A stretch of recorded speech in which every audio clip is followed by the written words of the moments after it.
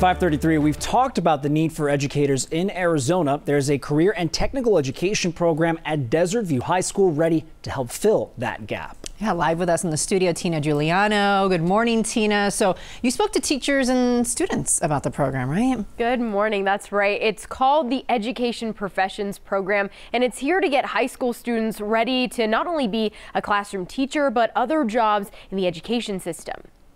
That little light bulb, every teacher talks about that little light bulb moment, and when I finally got to see that for myself, I was like, oh my God, this is what everyone is talking about. So, did you guys like the story? Yes. And when Alehxia Podaca saw her first light bulb, it was at home playing school with her little brother. So I would like host these lessons at home, and I would have like a little chalkboard and I'd be like, okay, this is the letter A. Although not everyone agreed. Now she has the opportunity to teach other students while still in high school. I got to, like near the end of my internship, I got to actually like teach a lesson. So a few days a week, Podaca and other program students head to their internships at local elementary or middle schools. I have kids over in the elementary school. I have kids that are interning with our school librarian. I have students that are interning with our school counselors.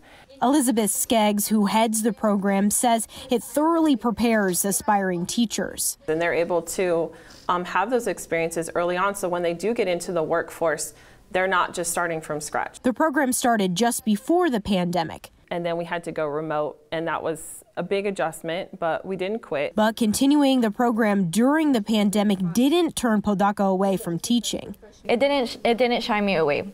If anything, it made me appreciate them a lot more. This is Podaca's third year. She interned with an elementary teacher and is now working with a counselor. For my internship, what we're doing is right now we're promoting it's called the Peer Mentor Program.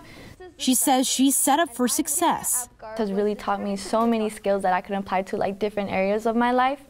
And teaching is definitely in her future. My favorite grade, I think I would do elementary kids, maybe like kindergarten. It'd be a privilege to be their teacher and have them give them a great experience coming into school. After 2 years in the program, students earn a certificate which allows them to be hired as an instructional aide right out of high school. Tina Giuliano, KGUN 9 on your side.